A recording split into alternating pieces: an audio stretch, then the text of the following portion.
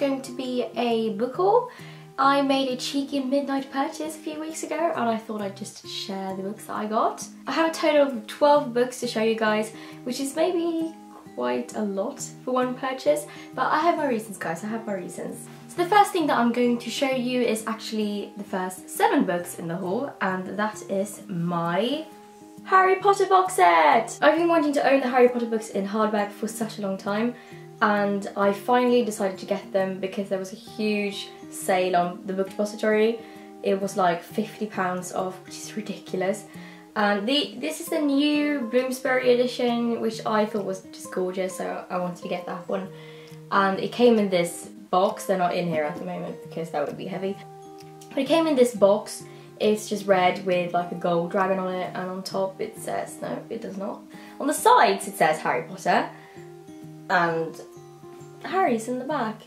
Now for the actual books, I'll show you each of them because I love them. So the first one is obviously Harry Potter and the Philosopher's Stone. I really like these covers.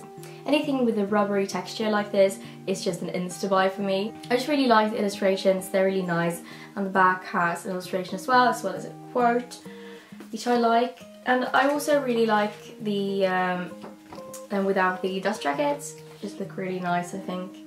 And they also have really nice end papers, really nice. And something that may be kind of weird to say, but I really enjoy the font in this. I just thought it was really pleasant to read, so I'm really happy with these. I'll show you the rest of the books as well. So we have Harry Potter and the Chamber of Secrets. Looks like this. Prisoner of Azkaban, probably my favourite cover, has the Night Bus in the back. Goblet of Fire. The Order of the Phoenix. I love the illustration of Snape in the back. Gorgeous. Oh, you can't tell, sorry. Half-Blood Prince, has Malfoy in the back. And finally, the Deathly Hallows, which looks like that. So yeah, I'm just really excited about owning all of the Harry Potter books in hardback, and they just look beautiful on my shelf, which is so exciting. Next, I have another series to show you.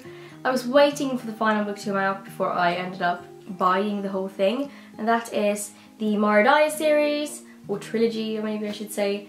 I have been wanting to read these for such a long time, and finally the final book came out and I was like, yes, I'm gonna buy them. So of course the series consists of the Unbecoming of Mara, the Evolution of Mara, and the Retribution of Mara. The reason I hurried up and got all of them was because the Retribution of Mara was supposed to be signed, but it wasn't when I got it, so that was kind of sad. I'm really excited about owning all of them now because, I mean, I really want to marathon the series. I'm thinking of reading them in January and making it January of Mara. If any of you guys would like to join me, I would love that. So if you haven't read the Mara series and would like to read them with me, I would love to hear from you guys in the comments. And the next book I have to show you is Girl Online by Zoe Sugg. I've already shown this in my December TBR, but I still wanted to show it to you in this haul. This is obviously the debut novel of Zoe Sugg, or Zoella here on YouTube. I had been watching Zoe for a long time, and this was just something that I knew I needed to buy. I already read it, which you can probably tell from the post-it notes in it, and I'll be putting up a review as soon as I get that film. To be fair, I don't really know when this haul is going to go up, so look forward to the review eventually. This book is about a girl called Penny who has anxiety and suffers from panic attacks, and she writes a blog called Girl Online, which is anonymous.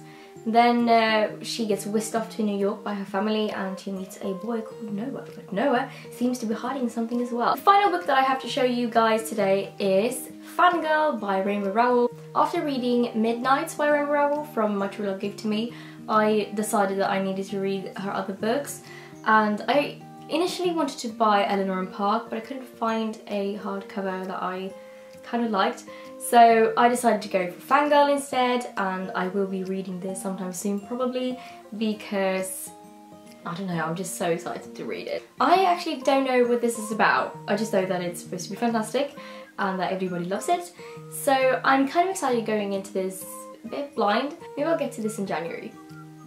I don't know. Well, those are all the books that I have to show you today. That was quite a cheeky midnight purchase. But I'm really happy with all of the books, and I'm so excited to read all of them. Thank you for watching, and I'll see you in my next video.